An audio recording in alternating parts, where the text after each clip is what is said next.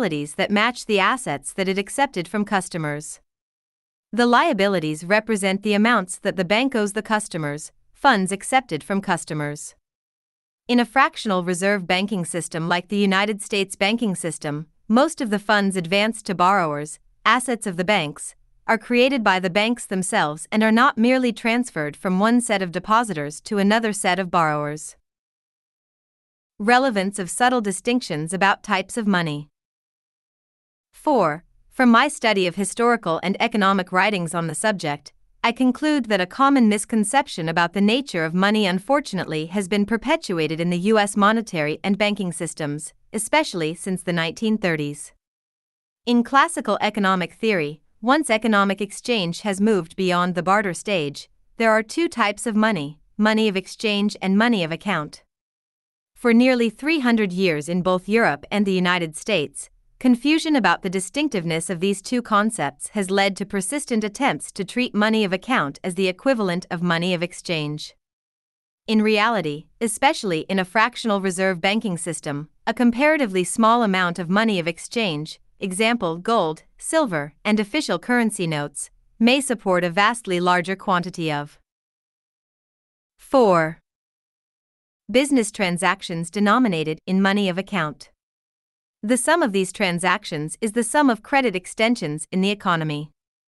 With the exception of customary stores of value like gold and silver, the monetary base of the economy largely consists of credit instruments. Against this background, I conclude that the note, despite some language about lawful money explained below, clearly contemplates both disbursement of funds and eventual repayment or settlement in money of account, that is, money of exchange would be welcome but is not required to repay or settle the note. The factual basis of this conclusion is the reference in the disbursement request and authorization to repayment of $95,905.16 to Michigan National Bank from the proceeds of the note. That was an exchange of the credit of Bank 1, plaintiff, for credit apparently and previously extended to defendants by Michigan National Bank. Also, there is no reason to believe that plaintiff would refuse a substitution of the credit of another bank or banker as complete payment of the defendant's repayment obligation under the note. This is a case about exchanges of money of account, credit, not about exchanges of money of exchange, lawful money, or even legal tender. 5. Ironically, the note explicitly refers to repayment in lawful money of the United States of America, see Promise to Pay clause. Traditionally and legally, Congress defines the phrase lawful money for the United States. Lawful money was the form of money of exchange that the federal government, or any state, could be required by statute to receive in payment of taxes or other debts. Traditionally, as defined by Congress, lawful money only included gold, silver, and currency notes redeemable for gold or silver on demand.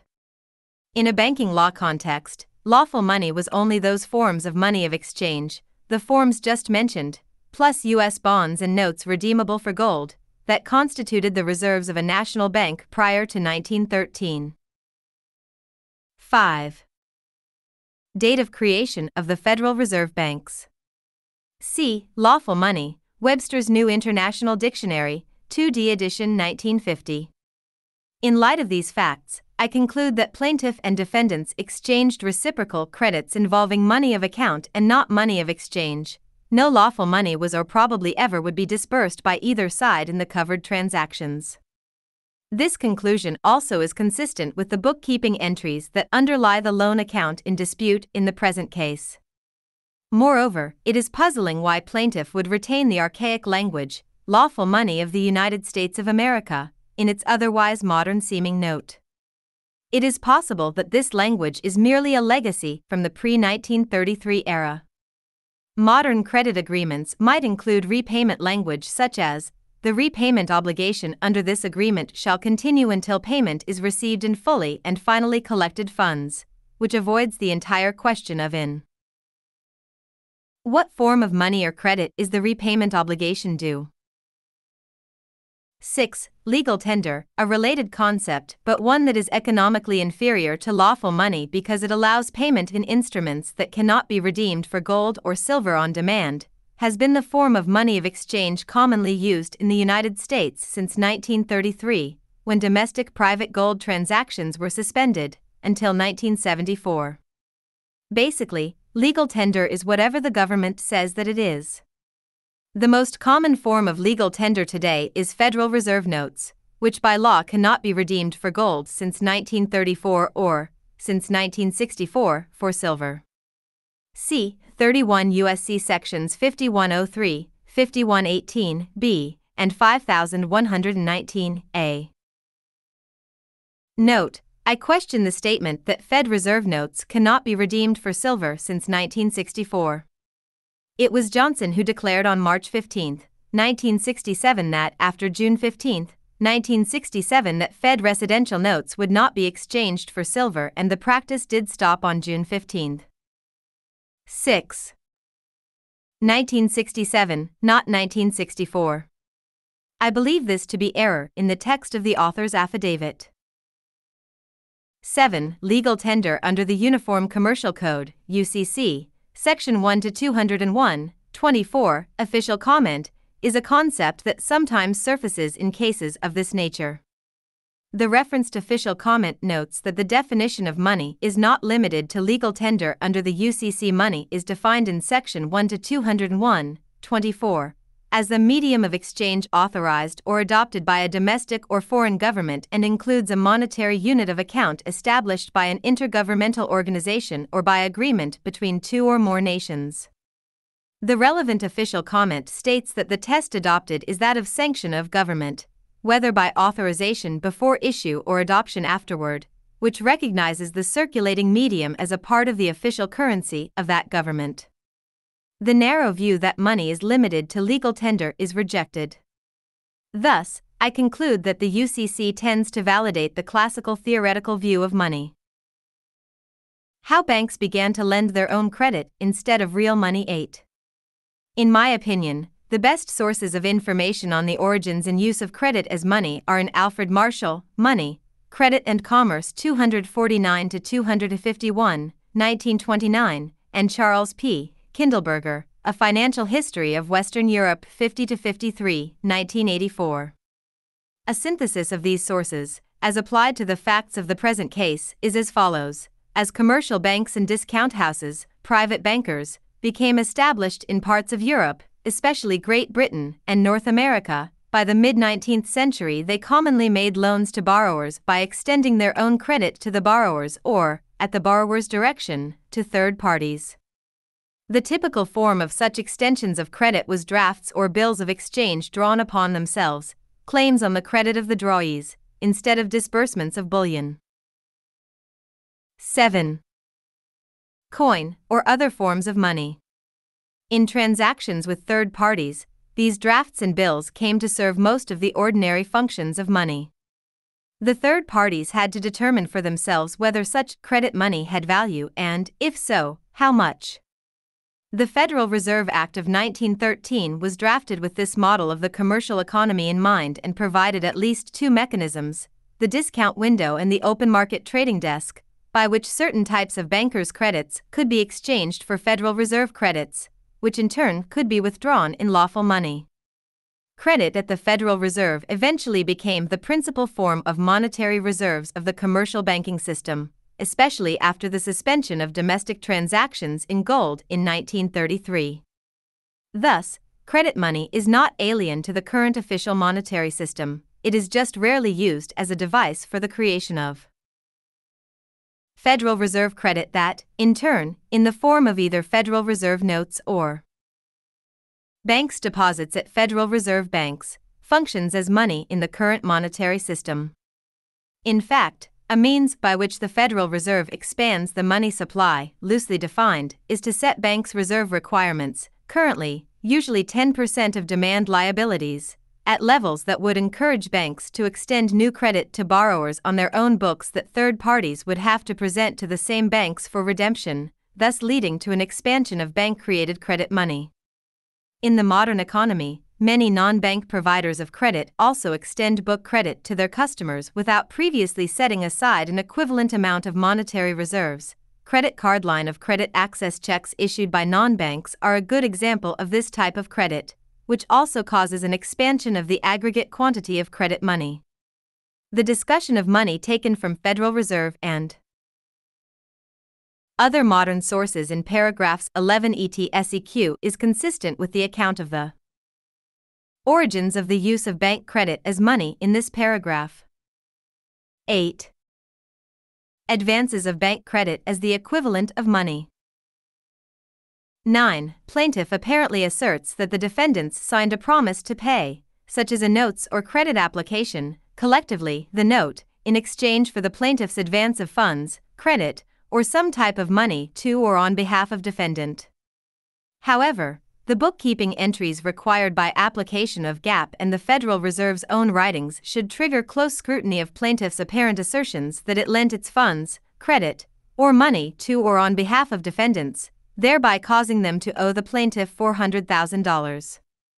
According to the bookkeeping entries shown or otherwise described to me and application of GAAP, the defendants allegedly were to tender some form of money. Lawful money of the United States of America is the type of money explicitly called for in the note, securities, or other capital equivalent to money, funds, credit, or something else of value in exchange, money of exchange.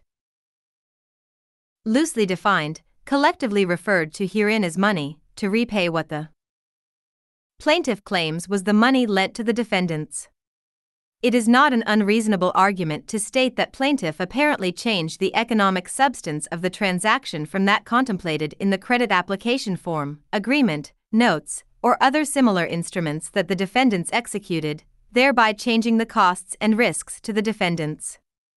At most, the plaintiff extended its own credit, money of account, but the defendants were required to repay in money, money of exchange, and lawful money at that, which creates at least the inference of inequality of obligations on the two sides of the transaction. Money, including lawful money, is to be exchanged for bank credit. 9. Modern authorities on money. 11. To understand what occurred between plaintiff and defendants concerning the alleged loan of money or, more accurately, credit, it is helpful to review a modern Federal Reserve description of a bank's lending process. C. David H. Friedman, Money and Banking, 4th edition 1984, apparently already introduced into this case. The commercial bank lending process is similar to that of a thrift in that the receipt of cash from depositors increases both its assets and its deposit liabilities, which enables it to make additional loans and investments. When a commercial bank makes a business loan, it accepts as an asset the borrower's debt obligation, the promise to repay, and creates a liability on its books in the form of a demand deposit in the amount of the loan. Consumer loans are funded similarly. Therefore, the bank's original bookkeeping entry should show an increase in the amount of the asset credited on the asset side of its books and a corresponding increase equal to the value of the asset on the liability side of its books. This would show that the bank received the customer's signed promise to repay as an asset, thus monetizing the customer's signature and creating on its books a liability in the form of a demand deposit or other demand liability of the bank. The bank then usually would hold this demand deposit in a transaction account on behalf of the customer, instead of the bank lending its money or other assets to the customer. As the customer reasonably might believe from the face of the note, the bank created funds for the customer's transaction account without the customer's permission, authorization, or knowledge and delivered the credit on its own books representing those funds to the customer, meanwhile alleging that the bank lent the customer money. If plaintiff's response to this line of argument is to the effect that it acknowledges that it lent credit or issued credit instead of money, one might refer to Thomas P. Fitch, Barron's 10. Business Guide Dictionary of Banking Terms, Credit Banking, 3. Bookkeeping entry representing a deposit of funds into an account. But plaintiff's loan agreement apparently avoids claiming that the bank actually lent the defendants money. They apparently state in the agreement that the defendants are obligated to repay plaintiff principal and interest for the valuable consideration, money, the bank gave the customer, borrower. The loan agreement and note apparently still delete any reference to the bank's receipt of actual cash value from the defendants and exchange of that receipt for actual cash value that the plaintiff banker returned. 12. According to the Federal Reserve Bank of New York, money is anything that has value that banks and people accept as money. Money does not have to be issued by the government. For example, David H. Friedman, I bet you thought. 9. Federal Reserve Bank of New York, 4th edition 1984, apparently already introduced into this case, explains that banks create new money by depositing IOUs, promissory notes, offset by bank liabilities called checking account balances. Page 5 says, money doesn't have to be intrinsically valuable, be issued by government, or be in any special form. 13. The publication, and Marie L. Gonchi, Modern Money Mechanics 7-33, Federal Reserve Bank of Chicago, Rev. edition June 1992, apparently already introduced into this case, contains standard bookkeeping entries demonstrating that money ordinarily is recorded as a bank asset, while a bank liability is evidence of money that a bank owes. The bookkeeping entries tend to prove that banks accept cash, checks, drafts, and promissory notes/credit agreements, assets, as money deposited to create credit or checkbook money that are bank liabilities, which shows that, absent any right of set-off, banks owe money to persons who deposit money. Cash, money of. 11. Exchange is money, and credit or promissory notes, money of account, become money when banks deposit promissory notes with the intent of treating them like deposits of cash. See 12 U.S.C. Section 1813, L. 1, Definition of deposit under Federal Deposit Insurance Act. The plaintiff acts in the capacity of a lending or banking institution, and the newly issued credit or money is similar or equivalent to a promissory note, which may be treated as a deposit of money when received by the lending bank. Federal Reserve Bank of Dallas Publication Money and Banking, page 11, explains that when banks grant loans, they create new money.